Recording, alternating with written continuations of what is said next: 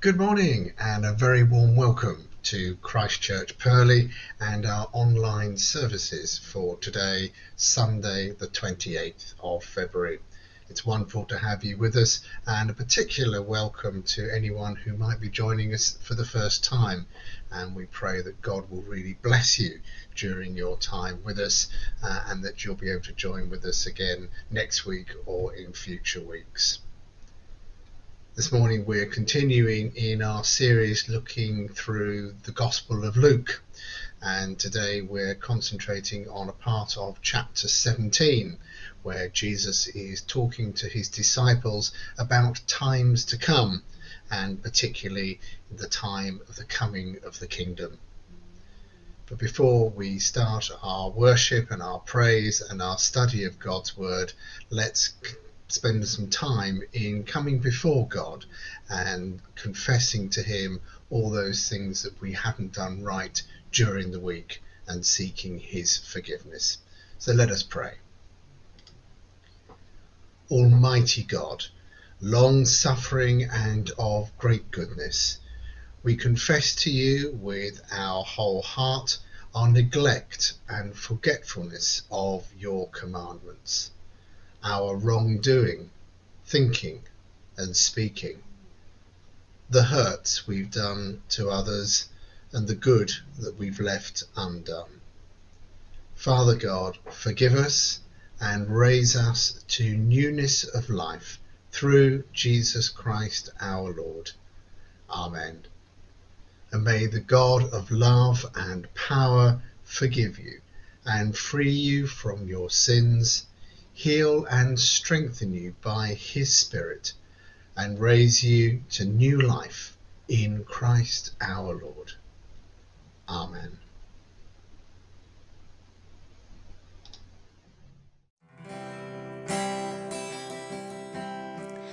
Before the throne of God above, I have a strong, a perfect plea, a great high priest whose name is love, whoever lives and pleads for me. My name is written on his hands, my name is hidden in his heart.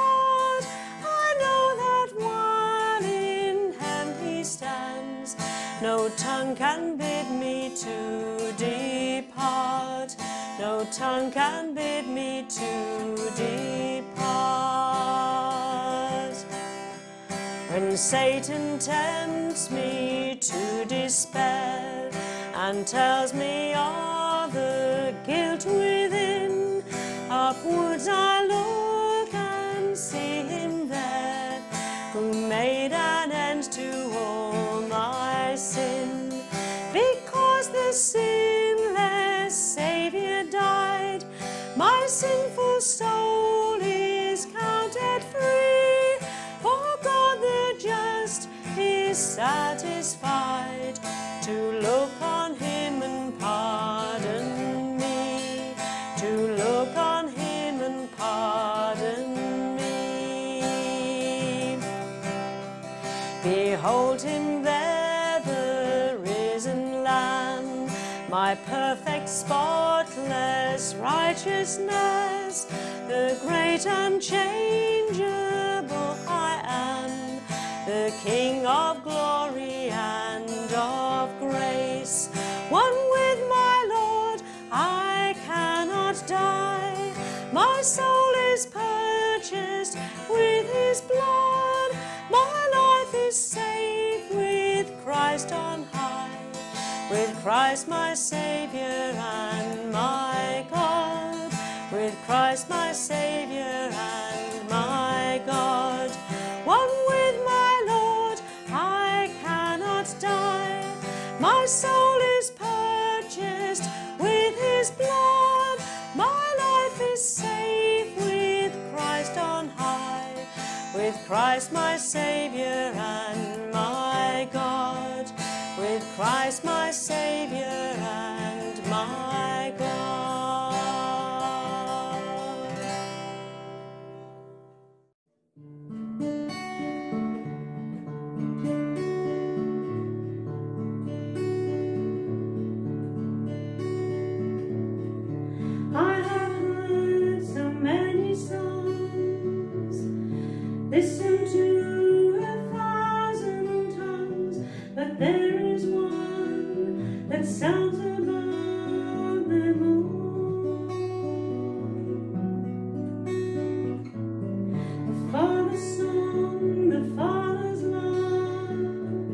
You sang it over me, and now eternity is written on my heart. Heaven's perfect melody, the Creator's symphony, you are singing over me, the Father's song. Heaven's perfect mystery, the King of love has sent for me, and now you're singing over me, the Father's song.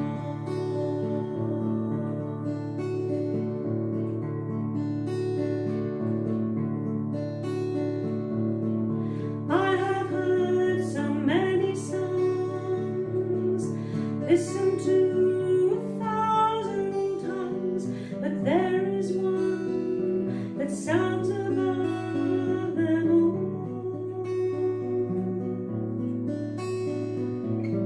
The Father's song, the Father's love, you sang it over me, and for eternity it's written on my heart. Heaven's perfect melody, the Creator's symphony, you are singing over me, the Father's song. Heaven's perfect mystery, the King of love has sent for me, and now you're singing over me, the Father's song. Heaven's perfect melody, the Creator's symphony,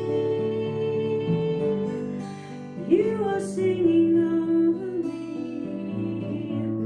the Father's song. Heaven's perfect mystery, the King of love has sent for me, and now you're singing over me, the Father's song.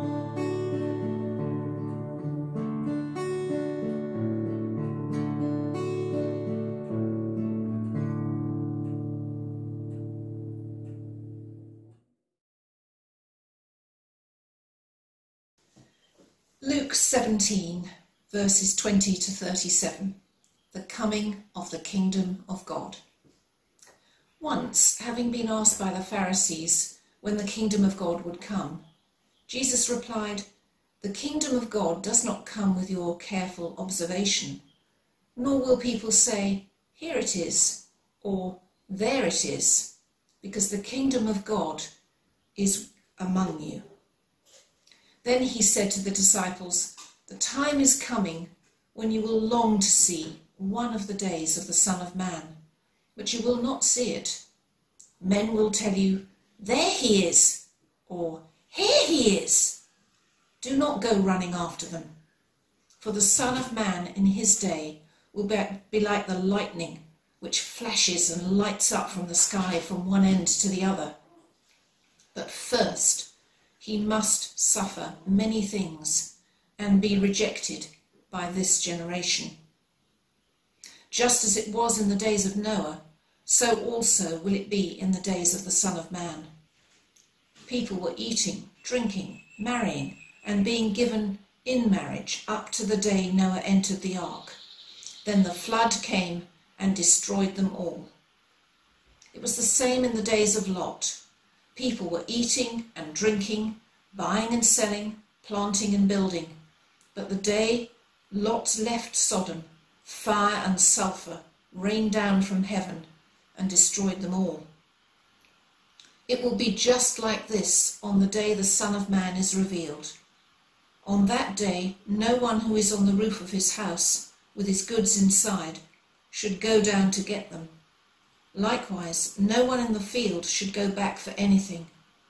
Remember Lot's wife. Whoever tries to keep his life will lose it, and whoever loses his life will preserve it. I tell you, on that night, 2 people will be in one bed. One will be taken and the other left. 2 women will be grinding grain together. One will be taken and the other left. Where, Lord? They asked. He replied, where there is a dead body, there the vultures will gather.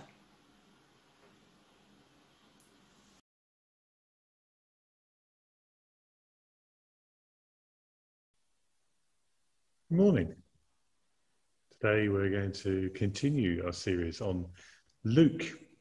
And last week Simon shared with us about the healing of the 10 lepers and how Jesus stepped over the divide of what was exclusive and made it inclusive and brought them in by that healing. And so we pick up the story today as chapter 17 continues. I'd like to start by sharing just a couple of stories from when I was a curate, as a trainee vicar. And my very first preach was on the story of Jericho. Now, Jericho, if you know it, is a great children's story. You go round and round the city, blowing the trumpets, and eventually the walls come tumbling down. My problem was that the next part of the story is that the Israelites go into the city and they slaughter everyone. Thanks, Steve, my training incumbent, for that one. And I struggled with this, but I remember distinctly one particular slide that I'd put up.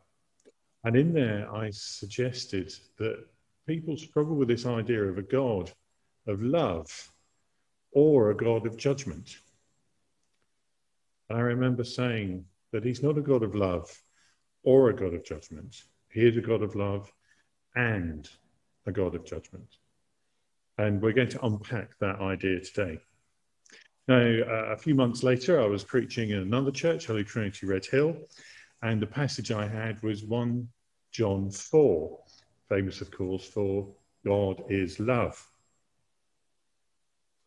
And one of the conclusions I came to in preaching that particular sermon, and it stuck with me ever since, is that if God is love, then that means that every act of God is a loving act. From creation to new creation, the law, the prophets, and of course the final judgment. So we're going to consider that today, this idea of judgment and the love of God and how we can bring the two together.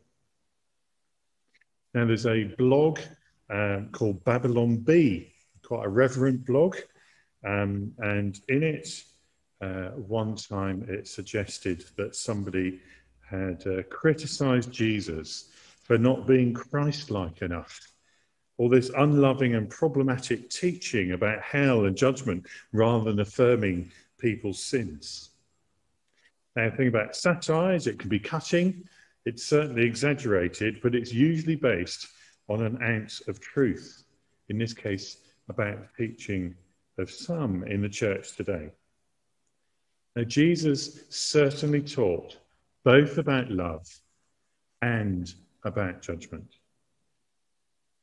He also taught that we are called to teach others God's commandments.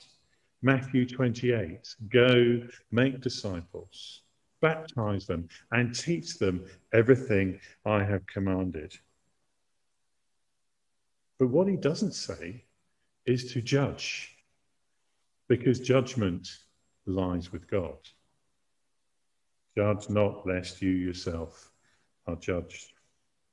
So today's passage in Luke 17, before we get into it, I'd like to just go back a few verses to the first 5 verses of Luke 17, verses 1 to 5.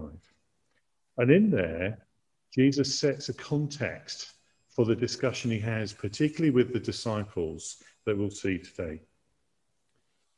Things that cause people to sin are bound to come, he says in verse 1. But woe to anyone through whom they come. Sin happens, Jesus is saying.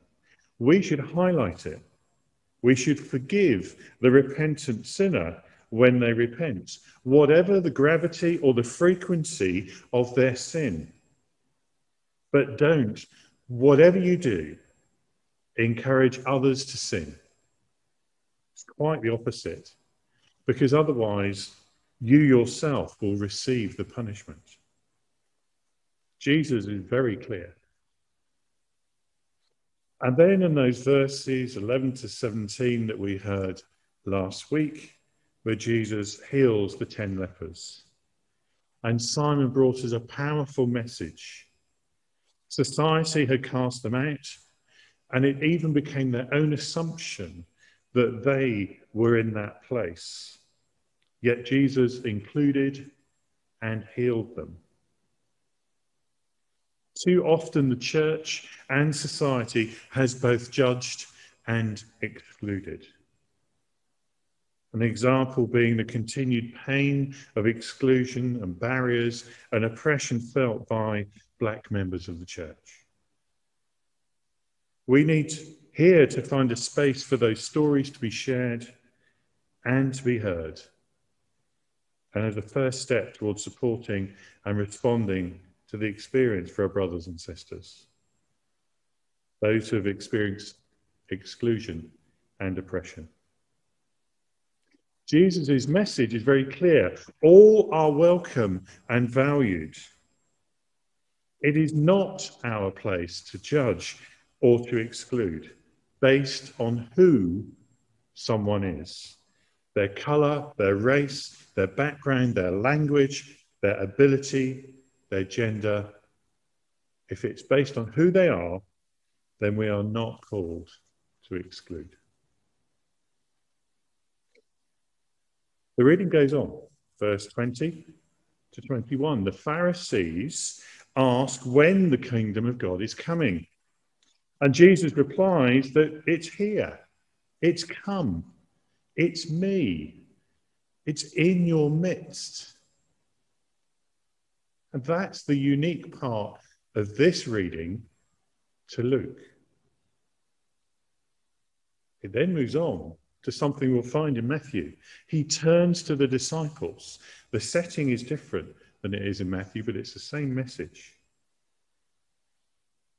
This judgment is coming. Ignore the false prophets. You won't get an advance warning, but you will know. Just look in the skies and you will see.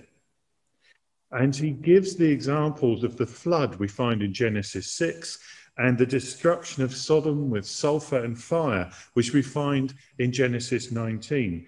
Both examples of destruction and judgment through the fact that the people were wicked.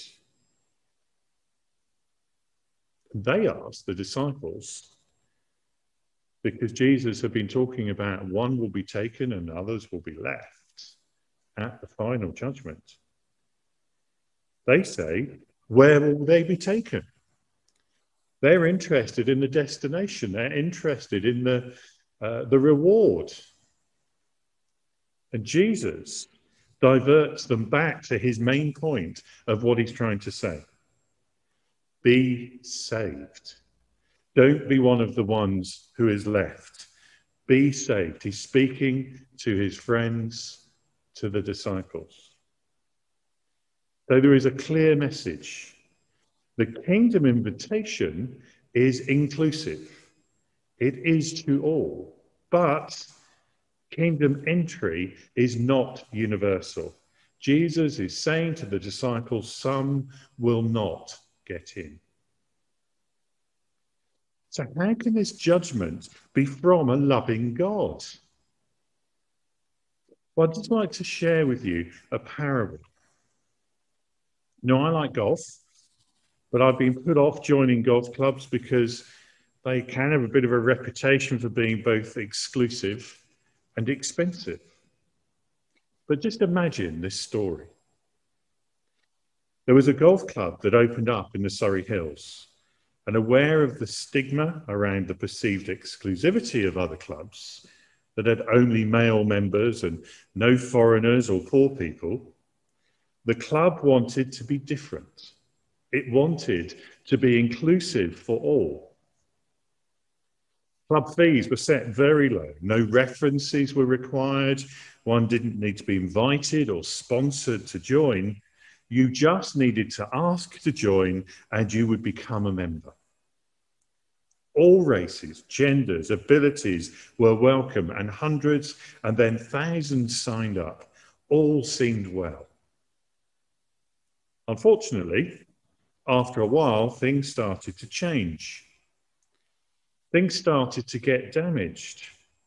Flag pins were not replaced, meaning that the next group could not see where the hole was on the green. Divots were not replaced, meaning that holes and gouges appeared in the fairway. Inappropriate footwear led to damage to the carefully cultivated greens. Some started to use the course without paying the fee, causing problems with the budget for maintenance. Some players started to shout at others for what they saw as slow play. Some took it into their own hands by taking their turn before the group ahead had safely moved on, even leading to some injuries from golf balls struck in haste. This became so bad that on one very hot day, as tempers frayed, a fight broke out between two foursomes, and it spilled out across the whole of the back nine, only ceasing once someone had to be taken to hospital after being hit by a very large driver. Some grew bored of golf, but saw the opportunity to play football instead, that they identified more closely with. They didn't actually impede anyone else in their play, but playing football was not what the club was set up for by the founders. The club founders decided that this chaos could not go on for any longer. They reaffirmed the rules of golf and asserted that the golf course was only for the game of golf it was intended. The club remained inclusive. Fees were very low and long-term commitment was encouraged, but now with a proviso. To remain a member, all had to obey the rules that were laid out for the protection and the enjoyment of all. Past offenders would be readmitted, so long as they both admitted their past errors and pledged not to do them again, and to do their best to abide by the rules of the club as determined by the founders. Anyone who refused to do so lost their access to the golf club. The club remained inclusive. Members were excluded by their own actions and attitudes. Now, this is a picture of the kingdom of God. The blog post I referred to earlier may have been an exaggeration, but there is a real problem of making a comfortable God in our own image. God is revealed in Scripture, and what we see is a God who loves and is love. A love that is self-originating. He does not love us because we are attractive, that being the reason why I love my wife, but because it's who he is.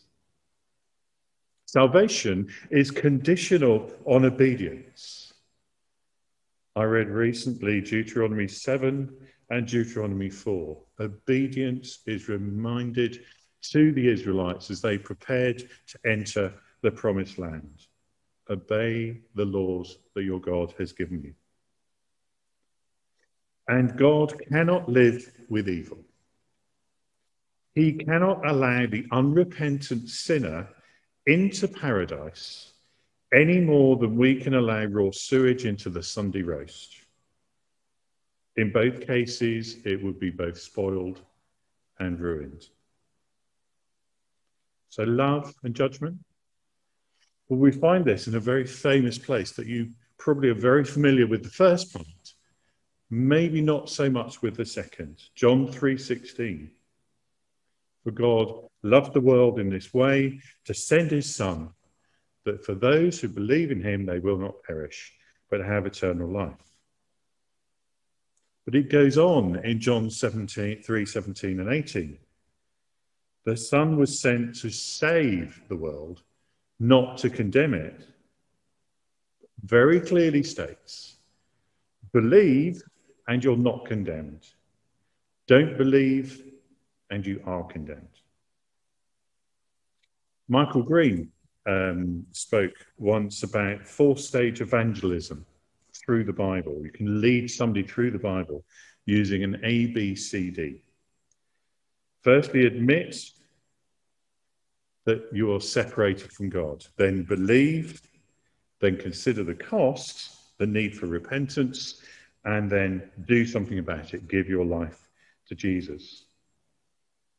But note that the first thing is that you have to admit that you're separated from God. You need to admit the existence of sin, the things that get in the way between our relationship with God and us.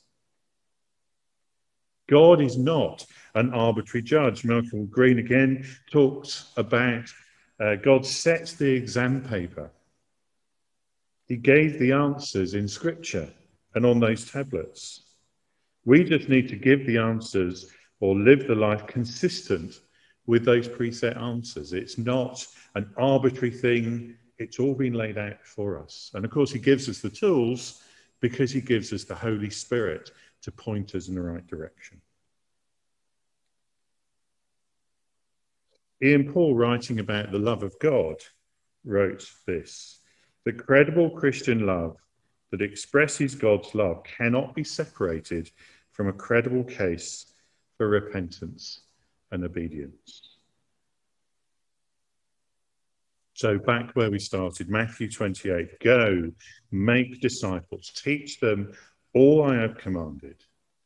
The kingdom of God is inclusive and God invites every one of us. We are not excluded because of who we are, but we can exclude ourselves. God judges to keep paradise pure and holy. We are not called to judge, but to teach and to walk with others. And to rebuke means to point to God's will. We, as church together, have a choice to make, a truth to find, and we find it in Scripture. What are God's commands? And we seek the guidance and the direction of the Holy Spirit to grow together daily in obedience, all for his glory.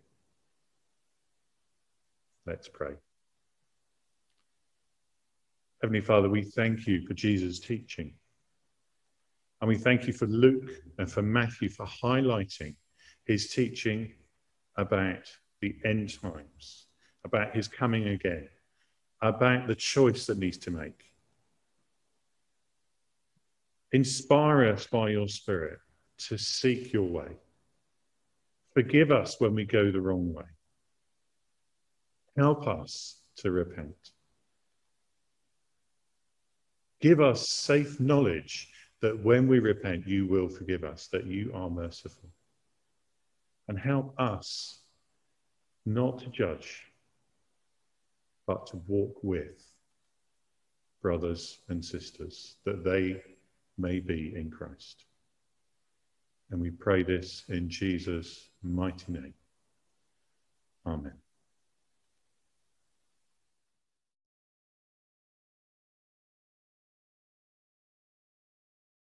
Good morning, Christchurch.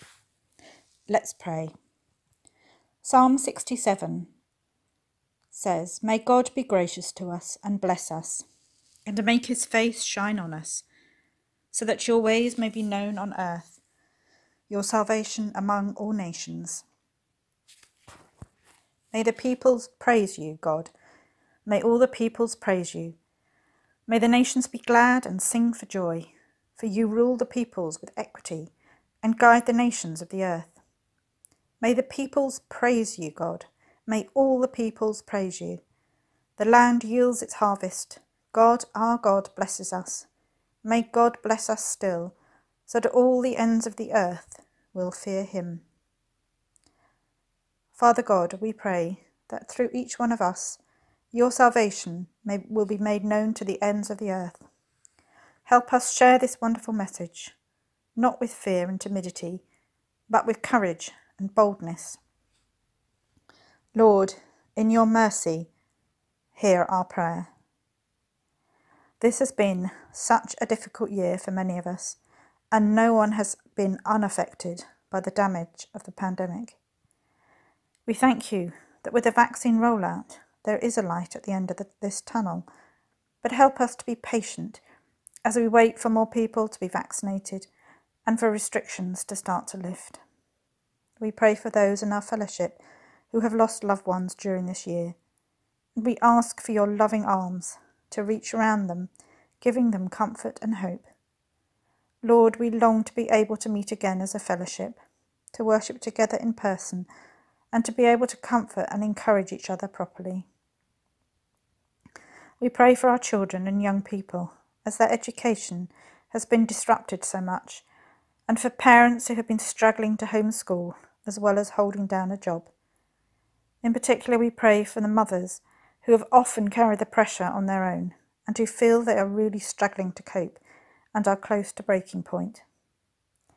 We pray that in the long term, children will not be set back too much, and especially help those children who have really lost out and have fallen far behind. Lord, in your mercy, hear our prayer. We pray for our leaders, for Boris Johnson and his cabinet, as they try and lead us out of lockdown and get the economy going again. We pray for wisdom, integrity, and compassion in all the decisions they make. May they not rely on their own strength, but turn to you for guidance and help.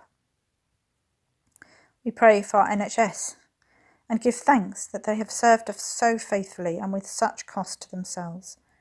We pray that the number of patients in hospitals will come down quickly, and that those who have been on the front line will have time to recover from the intense stress and pressure of these last months. We pray for their mental as well as physical well-being. May they be able to process their experience in a healthy, life-affirming way and not be too traumatised by the death of so many people they have been trying to care for. Lord, in your mercy, hear our prayer. Lord, we pray for other countries where they have little access to good health care.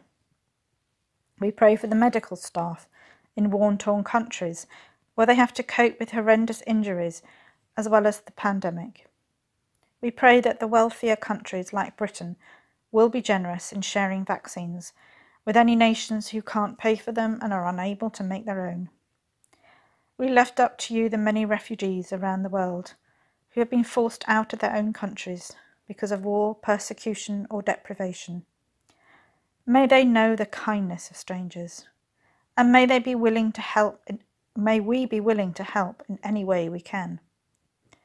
We pray for the volunteers at the refugee centre in Croydon who are struggling to support their clients through the pandemic.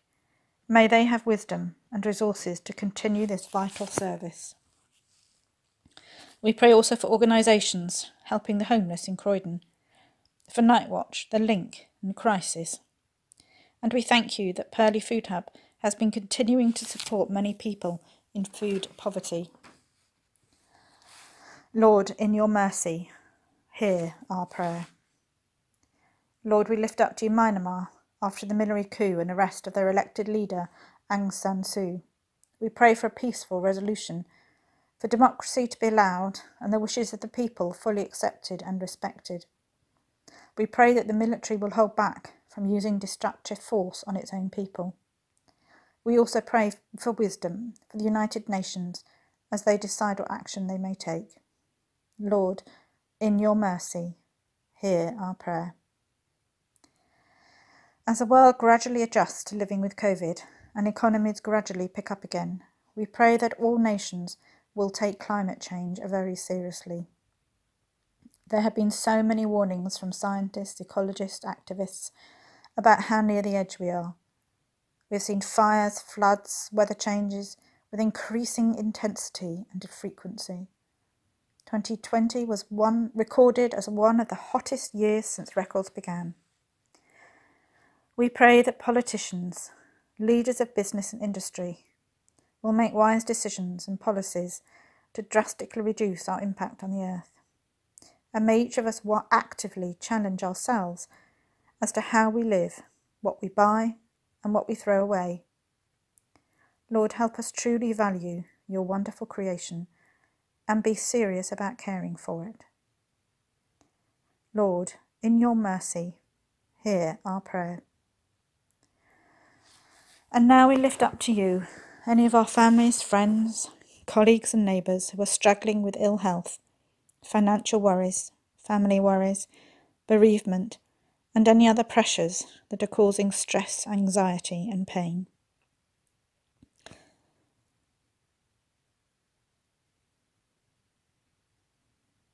Lord, in your mercy, hear our prayer. Let us conclude our intercessions with the Lord's Prayer. Our Father in heaven, hallowed be your name. Your kingdom come, your will be done, on earth as it is in heaven. Give us this day our daily bread, and forgive us our sins, as we forgive those who sin against us. Lead us not into temptation, but deliver us from evil. For the kingdom, the power, and the glory are yours, now and forever. Amen.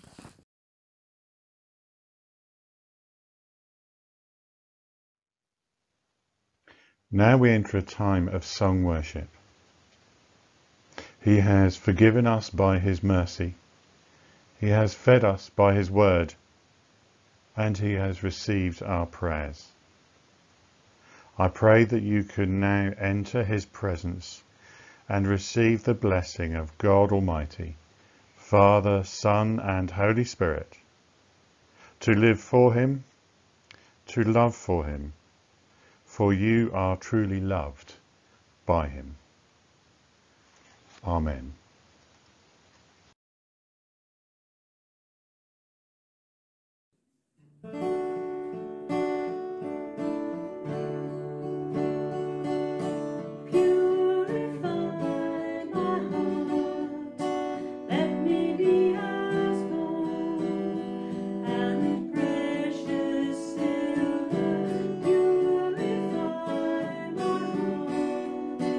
Let me be as gold.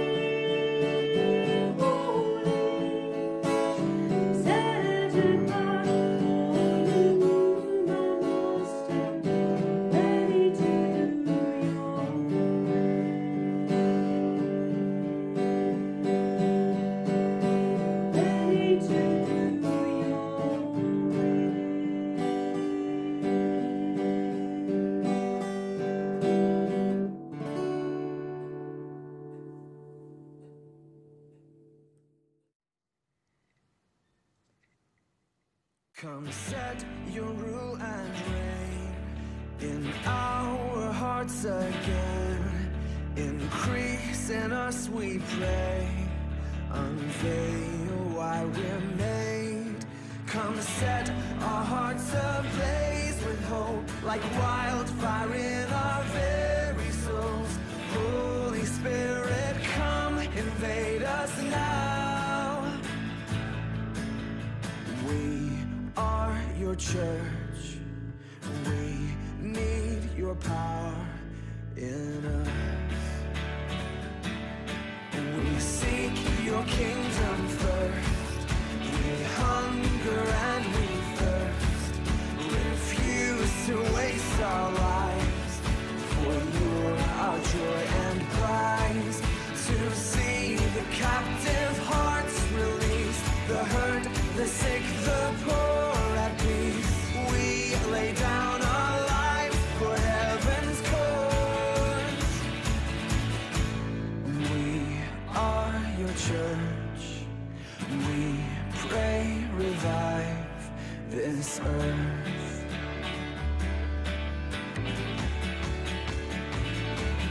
Build your kingdom here. Let the darkness fear.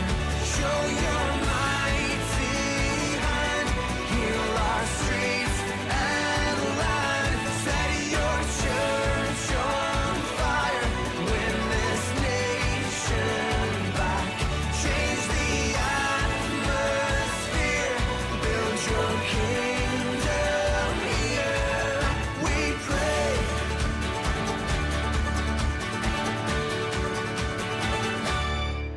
Unleash your kingdom's power, reaching the near and far. No force of hell can stop your beauty changing hearts. You made us for much more than this. Awake the kingdom seed in us. Fill us with the strength and love of Christ. We are your church. We are the home on earth. Build your kingdom here. Let the darkness fear. Show your mighty hand. Heal our streets and land. Set your church on fire. Win this nation back. Change the atmosphere. Build your kingdom here. We pray.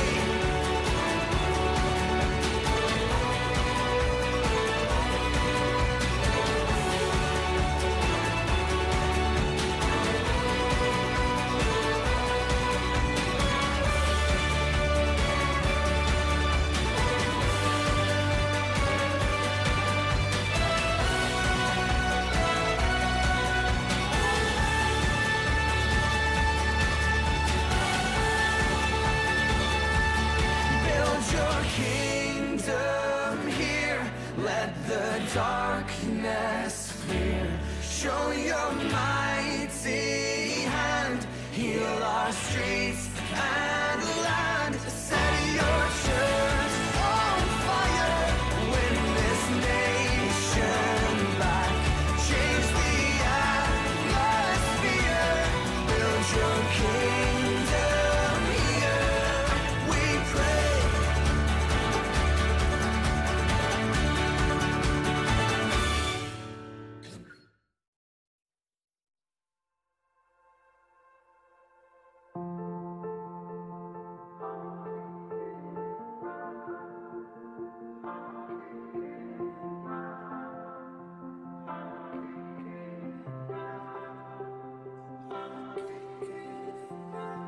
Isn't it just like heaven when you walk into the room? There's not a thing that's hidden when every eye is on you. Can't get enough of your presence. It's the perfect point of view. Isn't it just like just like heaven. Come a little closer, stay a little longer. I can't get enough of you. Come a little closer, stay a little longer. I can't get enough of you.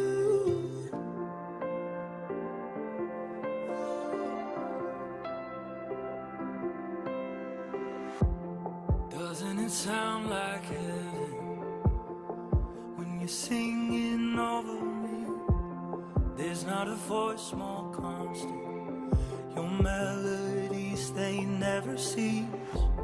Here I will stand in your presence, in my true identity. Doesn't it sound like, yeah, it sounds like, just like heaven. Come a little closer, stay a little longer. I can't get enough of you. Come a little closer, stay a little longer. I can't get enough of you.